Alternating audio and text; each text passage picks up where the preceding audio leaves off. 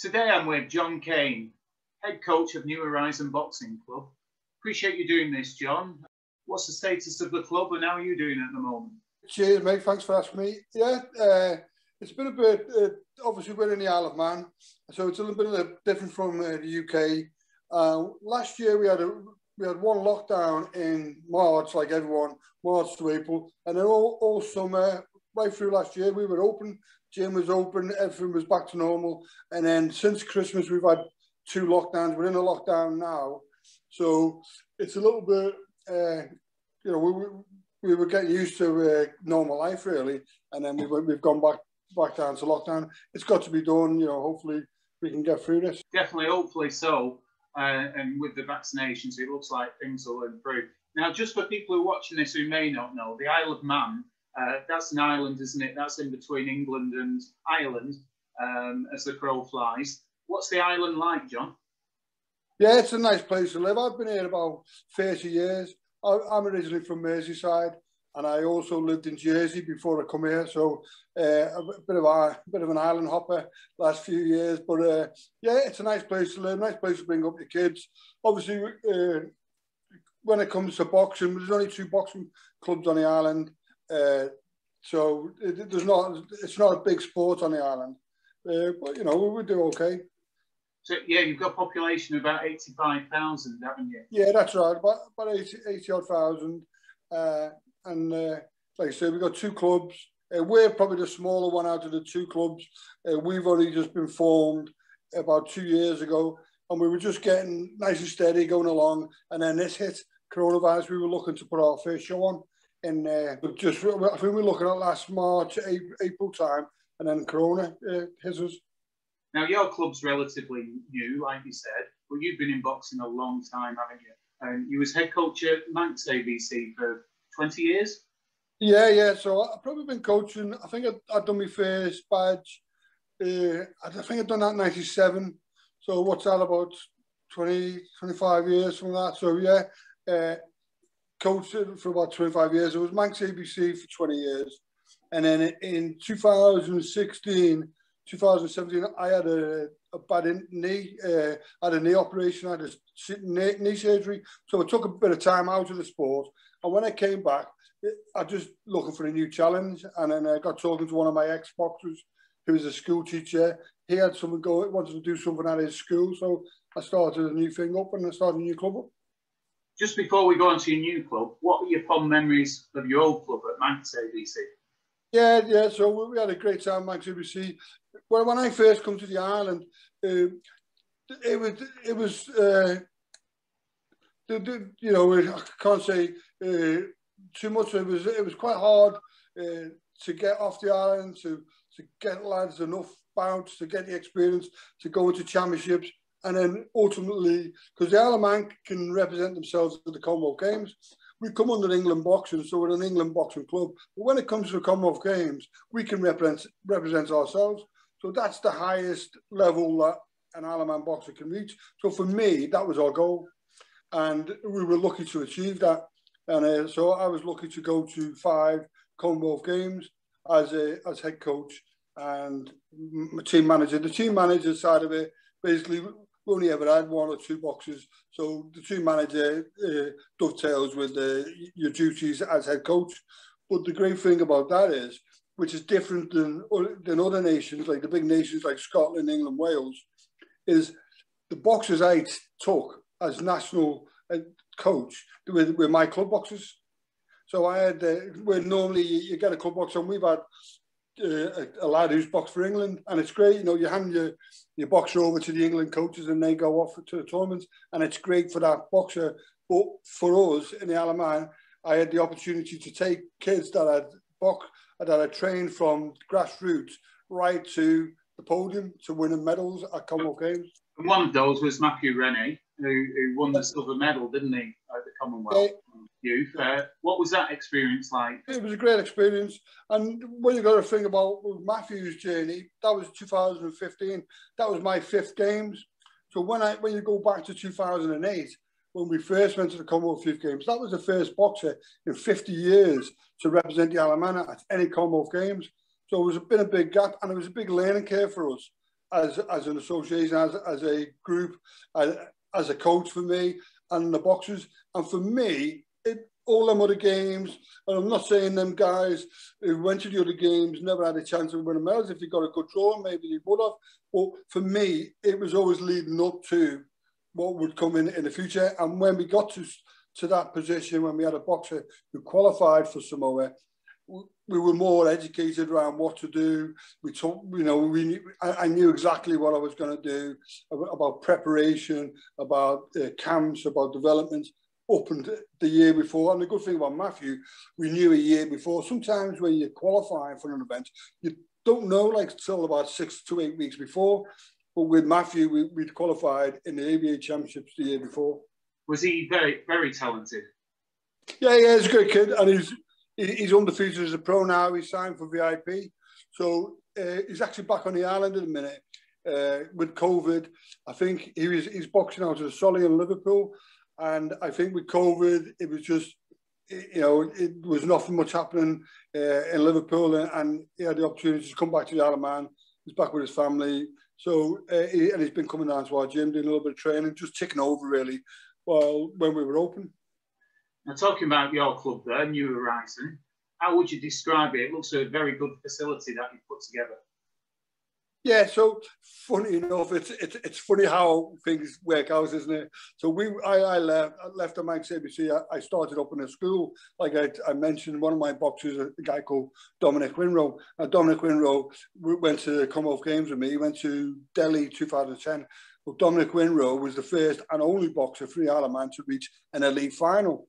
He reached the 2010 super heavyweight final. And he met a fella called Anthony Joshua. Whatever happened to him? Oh, there you go. So Dominic, great guy. You know, he's an educator. I went to university, so he's a teacher now. So he was my first. So like, he said to me, "I want to do something at my school." I was looking at new challenges. So yeah, I moved to the school. Anyway, we moved. The school really didn't suit to run a club out of. Great to do classes, but not a club. And then I went to another gym. I got an opportunity to go to a gym. And then the Manx ABC moved from the original gym that I was head coach at. And I got the opportunity to take that over. So I'm back where I started. So it's funny how things work out, isn't it? Who's it aimed at, John? Is it just boxers? Is it mainly a boxing club? Or do you want fitness there as well? Yeah, I'm more around that side of it, and it is what it is. You know, it all depends on what your costs are, isn't it? If you've got to make money, you've got to make money. You've got to go out to fitness. We do have a few key fitters come in, but mostly I'm all about amateur boxing, and that's my key focus. But you know, we do have a few key fitters, and they pay the way, and it's. But the costs on the gym we've got at the minute, they're not massive, so I don't need to really go out and sell it and run all kinds of sessions. And it's getting the coaches to do, because we're all volunteers, as yourself, as you know yourself.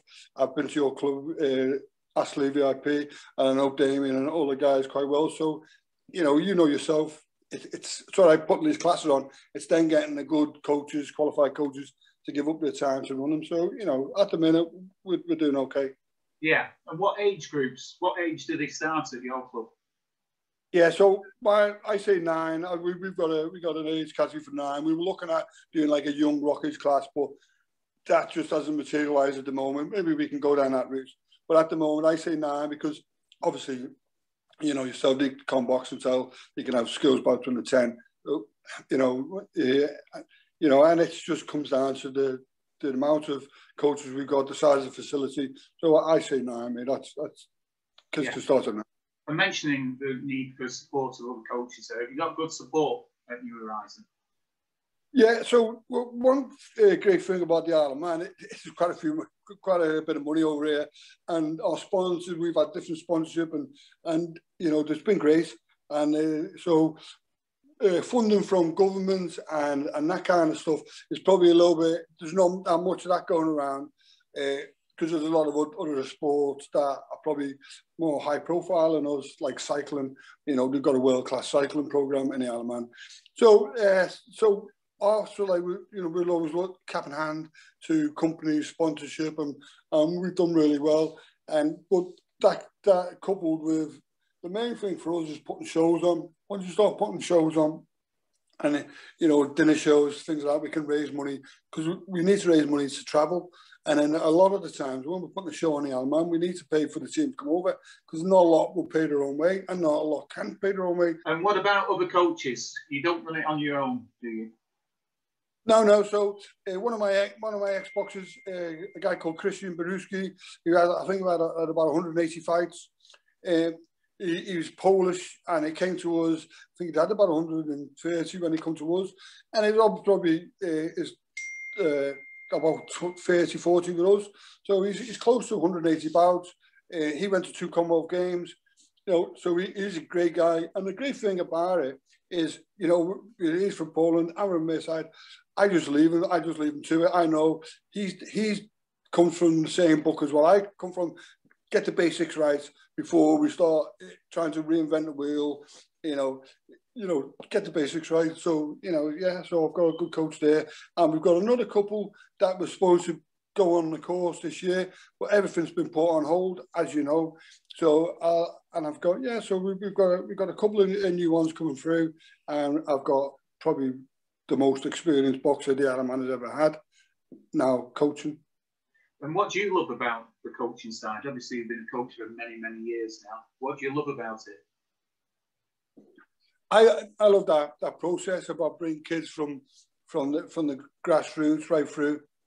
And then you always get told, and you remember, even when I was a kid, get sent down a boxing club, you got your bullies sent down a boxing club to try and straighten them out.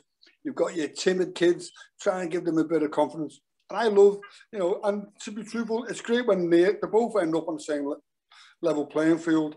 They never start the same, do they? But they might end the journey at the same level. And it's great. And I think I'd probably take more pride out of taking that timid kid and giving him that confidence. And it's not about producing champions.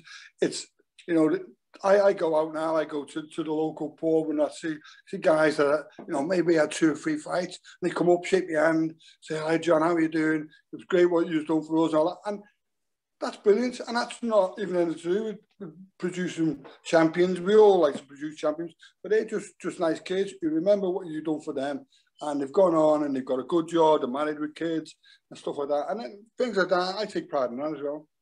And boxing in itself, John, we know physical, obviously it's one of the best fitness regimes going. But when I do these videos around the world, mental health comes up time and time again. How do you think boxing helps that? Yeah, so I think boxing indirectly has a lot of effect on people socially, and that's one of them, I think. I went on a mental health workshop about a year ago, just before the pandemic. So trying to just basically so I could understand a little bit about it. We had one of our boxers who'd had issues, and he spoke up about that, and he's done an article in the local newspaper.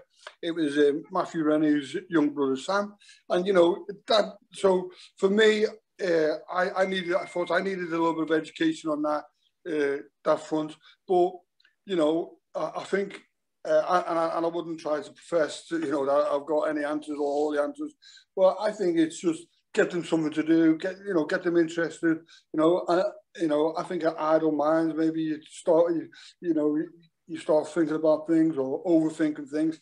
I don't know. We just do what we do, don't we? And we hope that we have a positive impact on the young kids that come into the gym. Yes, definitely. And which countries do you go to? Obviously, you come to England, Scotland and Wales, I presume. And do you go over to Ireland as well? But we go everywhere. We've been to, so club-wise, we've been to Denmark a few times. I've been to a few box cups in Denmark, Ireland a few times, but mostly England. We come under the Northwest region. So we box on our championships, same area as you, Northwest region. So we try and get out and about. But internationally, I've been to India twice, boxing, 2 Commonwealth Games in India, Samoa, New Zealand. So no, I've actually been around a little bit, so I've had a great time. Now, going to your boxing career now, you boxed when you was younger. Was that a club in Liverpool, and how did that go? Yeah, so I'm from over the water, so what we call over the water. I'm from the Wirral, so I was at West Wirral Boxing Club, and I was in and out a little bit as a kid. You know, it's easy to say now, I was a bit of a scallywag when I was younger, and I probably didn't, you know, give it everything I should have. So I sort of drifted in and out of boxing. Had a few come out, you know, and I was up to no good sometimes, and I was a bit of a lad. And then in 1983, I sort of said, I'm going to get away from this, you know, get in trouble with the police and all that. And I went to Jersey. And then it was then I hadn't been in the gym for a couple of years. And then in Jersey, everyone was going out drinking, having a good time. And I thought, I'd get back down to the gym, get fit. And, you know, once you know boxing, you can go into any boxing gym in the world, can't you? Get your skipping rope out, go on the bags. And before you know who you are, they're having a look at you, they're saying you want to box. And I ended up boxing again for Jersey. So, you know, I had a few, won some, lost some. Not a great thing. But what I've learned from that is, and I think I've carried through now into my coaching, is I know you learn from your mistakes, from why I didn't give it everything, because it's all right looking back now. I'm 60 this year. And then once that youth is gone, you're never getting it back, are you? Them years, you're not getting them back. So as kids, you can't hard to say to kids, you know, this is the best years of life, which it is. 18, 19, 20, 21, 22. Great. So, yeah, so I think that's probably one of the big things I've took from my career. So as a boxer, I should have took it seriously when I did. Now, you've had a very successful coaching career. Which early coach had an influence on you? What's the one? I think there's been quite a few, and I've took a little bit from every one of them. For instance, when I was with West Wirral, there was two. There was a father and son called the Bowkers, and it was old school. You know, the first day in the gym, you went in, you sparred, but you're talking about 1970s here. The gyms was chocker, the gyms were full, and the first thing they found out in Merseyside was, could you fight? Wasn't could you box, could you fight? And once they knew that, they taught you how to box. When I went to Jersey, it was the other way around. You know, a middle class place, Jersey, nice kids, you know, and the coach, you didn't spar for weeks and weeks. And I remember going in and thinking, that's all laid back, isn't it? So that was another. So I learned from that coach, a guy there called Brian Russo. He was a lovely guy, a great guy. So I learned from both of them really. And I suppose my coaching techniques and whatever ethos is probably a little bit of both. You know, a little bit, you have a bit of toughness, hard work, but also you've got to look after your kids as well. And don't forget, we haven't got. We're in Isle of Man, we haven't got hordes and hordes of kids coming off council estates looking to box every week. You know, so we've got to look after, we've got to nurture what we have a little bit more. Now, you're AIBA accredited national coach as well. How do you get that qualification, John? Yeah, so you've got to be put forward by your governing body. So AIBA brought in a few years ago. So the first Commonwealth Games I went to, it was like you're a national coach. But AIBA brought in the last few years, they brought in their own coaching standards, where it goes from 1 to 3, 1 star, 2 star, 3 star.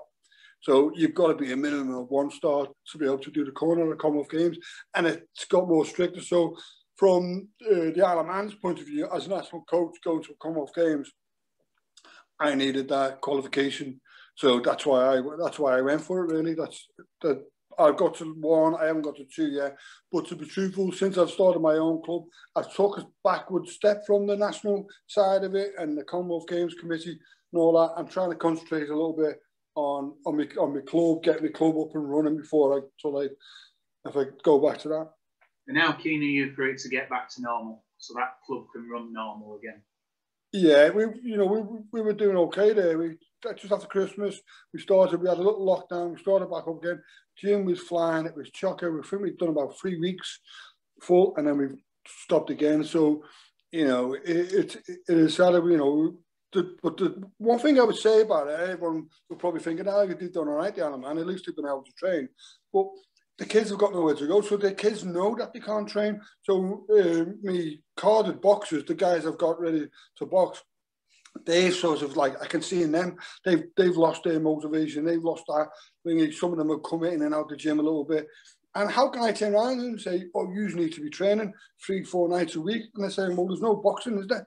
So you can't lie to them, can you? They know what's going on. So it's been sort of double-edged, really. It's been great that we have been able to do a lot of training on the island, but also the kids know that they've got nowhere to go. So it's been difficult that side. So yeah, we're just hoping that it can all get back to normal, and hopefully the vaccination program can do something about that. And later on in the summer, maybe September, maybe we can all be back as normal. And what would you say to a parent who's thinking of sending their child to New Horizon Boxing Club? Yeah, so one thing I would say with parents, you don't really understand amateur boxing, and they don't like what I've just explained to you there about when I first went to a boxing club, getting thrown in a boxing ring the first night. That probably happened to their dads or or their uncles or whatever, and that's just the memories they've got. Amateur boxing different now, especially in our club. You give your kids, they might never spar, they might not never box, they might not never, but they'll get fit. And it's just trust us, come down and see us, have a little chat with me, and I'll put your mind at rest. But in the end of the day, the kid's got to want to do it. It's all right if parents sending the kid down. The kid won't, the kid, if the kid doesn't want to do it himself, he won't do it. They won't do it. And what would you say, we focus on children a lot of the times when I ask that question, but what would you say to someone older who wants to have a go at it? Yeah, obviously it's great when you're a kid because you can get, you get all the basics done when you're only young and you're learning. But, we've had some real success from guys that come in the late 20s and they've done well, all right. They haven't gone on and had, 50, 60, 70 bouts, but, they've done okay. And, there's a, our doors are open to all kinds, to everyone. And the last question, John. It's a very intense sport. I always repeat that, but it is, especially for head coaches. It can take up a lot of your time. What is it about the sport of boxing that is your passion? Yeah, so someone asked me, one of the dads asked me a few years ago, he said to me, why do you do it? Why do you do all you do? Because don't forget, you've got a club coach in the UK, in Manchester, Liverpool, and they give up a lot. Well, look, when we go to a show, we've got to stay over 3-4 nights. I know I'm self-employed. I'm losing money and all that. So this dad said to me, "Why do you do it?" And I had to think about it. For why am I doing it? And you know what I said? Because someone done it for me. And he just went, yeah. And I appreciate that coach who's done it for me. That scallywag kid who I was, and look at me now, I've done all right for myself, and and I think that's probably the best answer I can get. The reason I do it is because I appreciate what that guy done for me. Well, that's a great answer, that, John. All the best with New Horizon when it opens, which hopefully will be soon. All the best. Yeah, all right, mate. And we hope to see you again, New Ashley, when I come over for a bit of sparring, and I'm sure I'll see you on the scene.